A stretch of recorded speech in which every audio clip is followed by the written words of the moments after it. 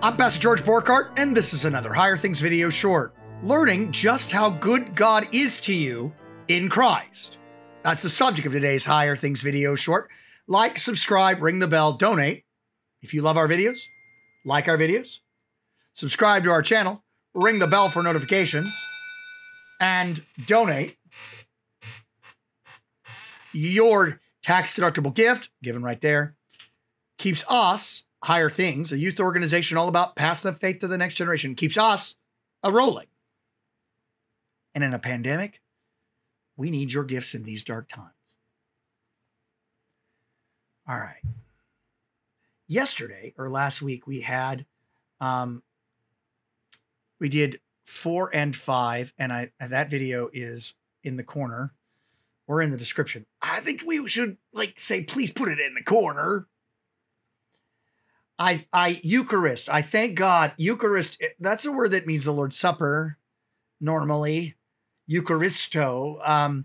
So I would say this is in the context of the Lord's Supper. I thank my God, always remembering you in my prayer. So when he's standing in front of the altar and he's praying to God, he remembers them. In my prayers, hearing of your love and your faith, which you have toward the Lord Jesus and in all the saints. We talked about that last week. So that the communion, that's tomorrow's video short. We want to keep that from there. So that the communion of your faith would be energesis. That's energetic, active. I don't want to use effective. That brings in a lot of Augustine, and that's a song for another time. So that the communion of your faith, we'll look at communion tomorrow, koinonia, the communion of your faith would be energetic in the recognition or knowledge, epigenose, of all the good in us, eis Christon Iesun. A lot of times people try to translate eis Christon Iesu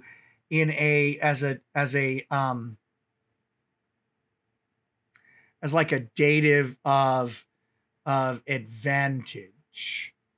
All the good in us in Christ. Like for the sake of Christ, but I don't really think that that's the best way of doing it. It's because it can't be a dative advantage because it's an accusative. So what I would do is take the eis and use it as in Christ again. In us, in Christ Jesus. Okay. All right. And then verse 7, for I have derived, or I have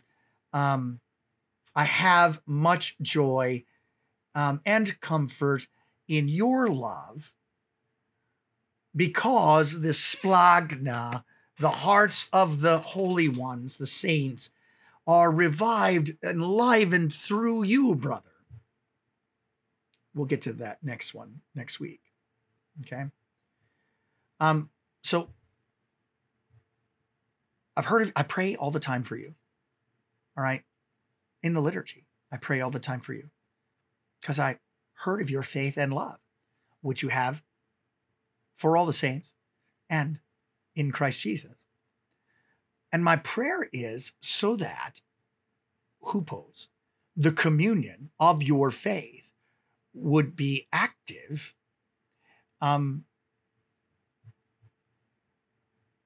for in the recognition of the good, all the good in us in Christ Jesus. So everything is moving toward God's being good to us. So he's praying for them so that when they go to communion, tomorrow's video, the communion of their faith would be alive and energetic, so that because the body and blood isn't a dead thing, it would enliven them, but it would enliven them to the recognition of all the good that God is doing in us in Christ Jesus. And he includes himself in there. It's not in you, but in us. As he includes himself in there, he's doing good. See, that's the deal. God wants you not only to believe that there's a God, that's not enough for God. It's very important that you believe that the God who made you is good.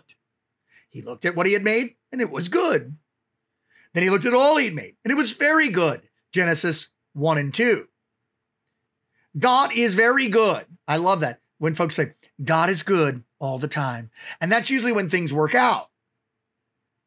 I've never heard somebody go, I just had to declare bankruptcy. All right. I can't pay my bills. God is good all the time. But he is.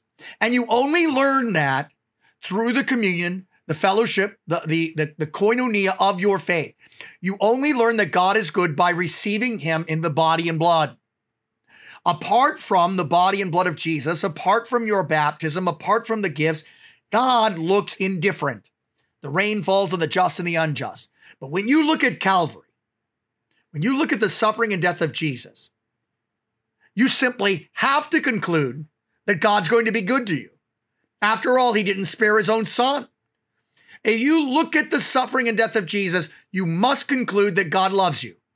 Not only that, but he loves you more than he loves his son, because he gave up his son to save you. So that means that anything that befalls you, anything that befalls you, good, bad, healthy, not healthy, cancer, virus, negative test result, all of it, God is good all the time. All the time means also in bad times, not just the good times. And you know that from the communion, the fellowship of your faith. Fellowship is a not helpful translation there. Tomorrow, not going to do it. Going to save it to tomorrow. Because of the communion of your faith. That it would give you an awareness of all the good in us in Christ Jesus.